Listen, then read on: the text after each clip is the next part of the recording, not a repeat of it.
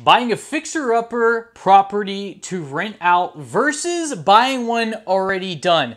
I've done both. Let's go over the pros and cons. Let's dive into it. Welcome to the Smack Fest, the beat down. The SWAT team is here on another beautiful day of shutting the week down. Hey guys, if we're just meeting, my name is William Dauria. I am a full-time dad and real estate investor. I have a portfolio of single-family, multifamily, and commercial properties. I live off of passive income, and I'm going to show you how to do the same. So, a lot of newbie real estate investors want to know, why can't I just buy a property that is already done, turnkey, ready to go? Basically this, why would I buy this when I can buy this?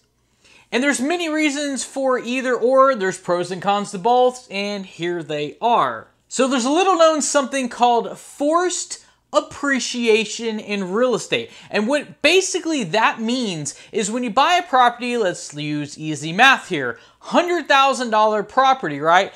And it is a done property, turnkey, it's worth about $100,000, give or take a little bit. But you're not going to get that much of a better deal on a property that's already done, basically because they can go out, find a real estate agent, and sell to a full retail buyer.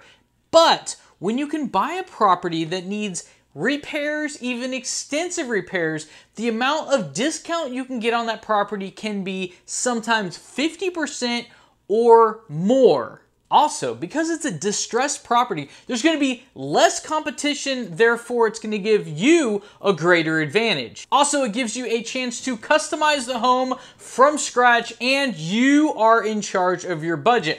I actually bought a trap house. That's like TRAP, you know, like in the rap videos, like a bona fide drug house, right?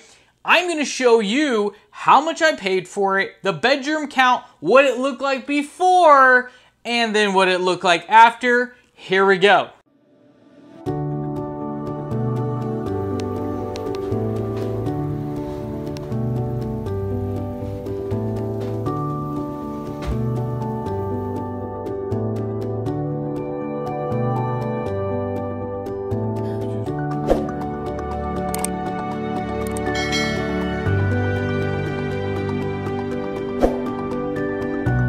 Pretty scary, right? You should have seen the refrigerator.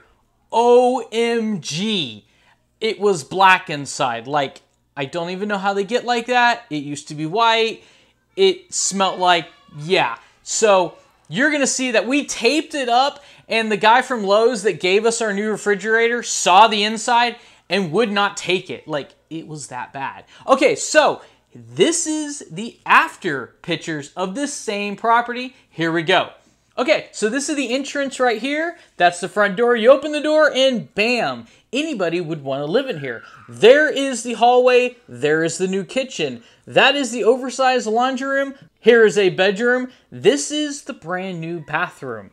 All custom laid on the floor and on the walls. Very inexpensive and very appealing, and most importantly, durable. This is the other bathroom as well. This is the outside of the house. So I bought this house distressed, obviously. You saw the video. Wow. For $55,000. It's a 5-bedroom home, 1.5 bath. That's a full bath and then a half bath, just missing the shower.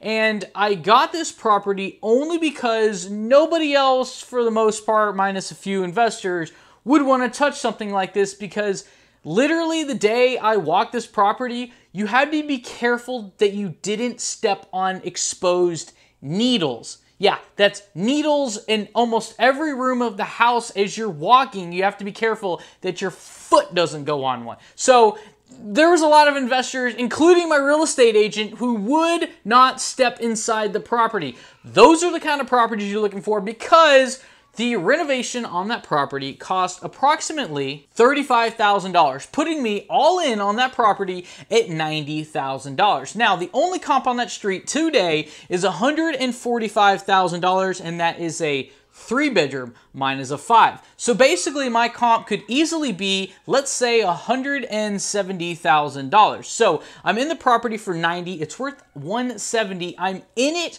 done for about half of retail market value. And that is why you buy properties that are distressed and then you rehab them and fix them up. Now, let's do the flip side.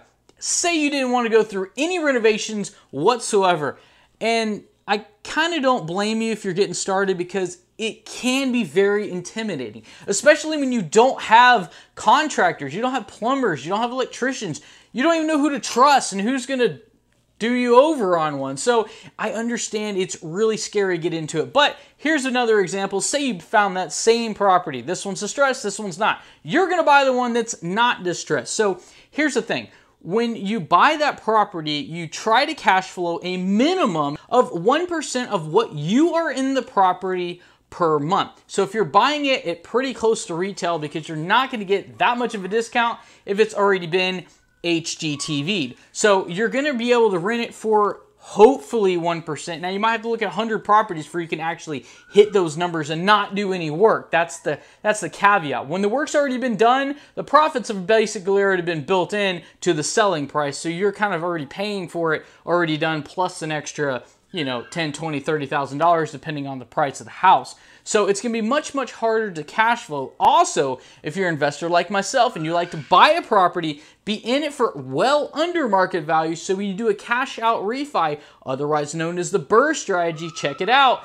You can do this. You can actually buy it, renovate it, rent it, refinance it, pull 100% of the money that you have in that house out. So you have zero of your own money in that house and still be cash flowing, guys. That's the most important part about a buy and hold strategy. In order to not run out of money, you buy, you renovate, because that's part of the BRRRR strategy. Check out biggerpockets.com or check out a video I will link below on the BRRRR strategy explained. So basically it comes down to this. You can buy already done and your cash flow will be much, much less, or you could buy it, put some rehab. Guys, it could be as simple as throw a new carpet. I'm being as cheap as I can. Throw new carpet, throw new paint, maybe some backsplash, a couple doors, or some, do miscellaneous cosmetic stuff, and bam, you're in the game, guys. That doesn't cost a lot of money. You can throw carpet in a house for a couple thousand,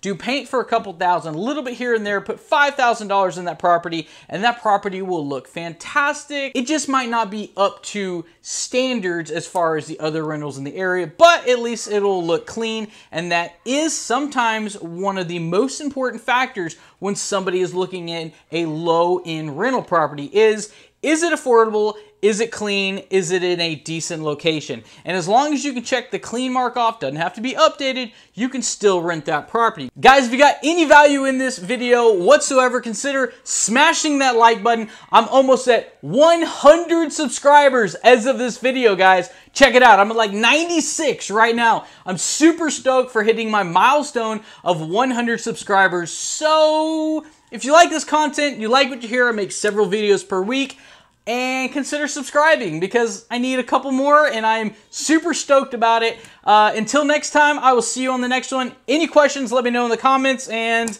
thanks for watching.